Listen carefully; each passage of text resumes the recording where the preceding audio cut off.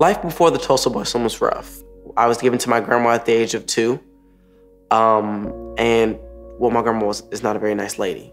My grandmother was abusive. It wasn't safe. It wasn't a home. It wasn't what I needed nor deserved. Never really found my place. Picked on, bullied, and only thing I could do was walk off or fight or get attention in the wrong ways.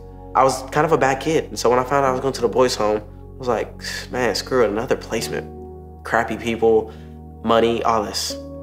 It's the normal stuff, normal routine. I'm bad for the first year and a half. And I think I'm being funny, and I'm not. It's not getting me anywhere. I'm going nothing but downhill. And I gradually start to appreciate the gifts, the lessons. The staff, they're real with you. Not in it for the money, not in it for the drama. Like, they genuinely care. Tulsa Boys Home is basically a huge part of where I am today. Because of them and their partners, I have loving parents. I thank them and the Tulsa Boys Home and any and every partner of the Tulsa Boys Home to get me where I am now in life. So I'm currently a senior at the Broken Arrow High School. After high school, I plan to go to college, UCO or Rogers State, for forensics or photography. Think about it, you never know what somebody can be going through. We walk past thousands of people a day. You don't know what anybody's going through. To make a difference in a stranger's life, I mean, if you can have a good impact in somebody's life, why wouldn't you want to give it a try? My name's Cole Strickland. I'm a Tulsa Boys Home alumni. I was born in Dallas, and I went to a small school with about 50 kids in my grade. And I went there all the way until I was 12. I had a great group of friends. We all kind of knew each other in our grade. And my parents decided we needed to move to Tulsa, Oklahoma. I did not want to be here. I struggled immensely to make friends in Tulsa in this huge school. I was told that I wasn't trying hard enough. I wasn't good enough. I felt very isolated in that I felt like I couldn't be honest with anybody. Not my parents and not my teachers. I was thinking about suicide as a 15-year-old. I felt unwanted at home and at school, and I used drugs and alcohol to pretend I wasn't there. Eventually I got kicked out of school for substance abuse and alcohol possession. And so what the Tulsa Boys Home did is it took me out of there. It took me out of my home. It took me out of school.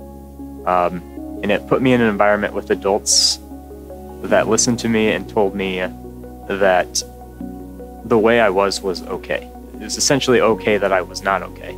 And so what happened at the boys' home with these adults that would listen and I could be honest was that I could just be myself. The Tulsa Boys Home changed my identity.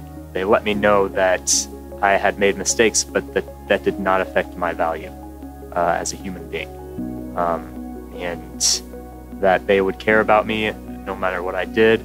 Knowing about that value and knowing that I could be myself, it really pulled me out of the darkness that I was living in before. So much of where I am today is a direct result of what I learned in the boys' home. Now I am a mechanical engineer in Chicago. You can still see the Tulsa Boys Home in me 10 years later, in the way I carry myself around the city, in the way I interact with people, and that I'm a confident person and I'm happy. My stepdad was very abusive. He'd slam me against the walls. So I was always in fear after being assaulted by him. And there was a time when I had a gun loaded that I'd stolen with one bullet in it for him underneath the pillowcase. I had a pretty bad life growing up. It had gotten so bad where I even poisoned my father so that he would leave me alone. That's how much fear that I had growing up in the home.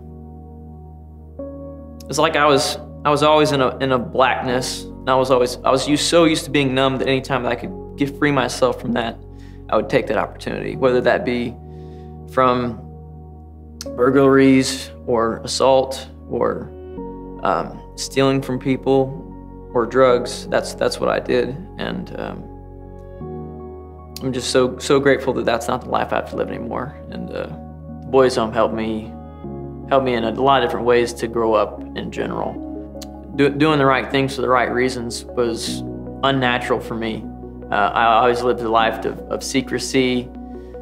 I think it was around probably my 4th month in the boys' home that my probation officer gave me an assignment, and she asked me to write a short-term and long-term goals list.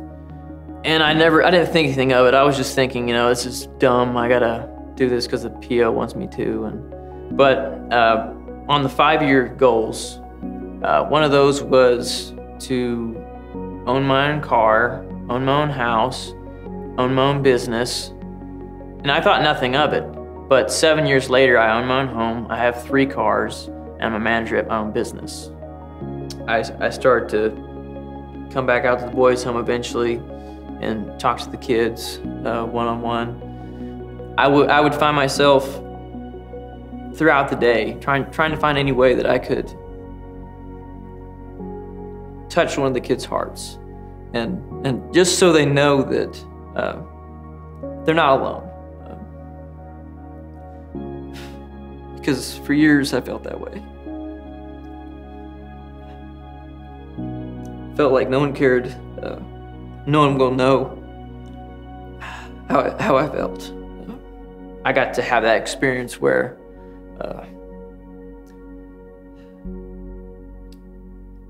I knew how the kids felt, and so if the Tulsa Boys Home didn't exist, then I imagine I probably would be preparing for prison, soon to be life sentence. The Tulsa Boys Home, I would say, taught me how to be human again, to live a life worthy of living.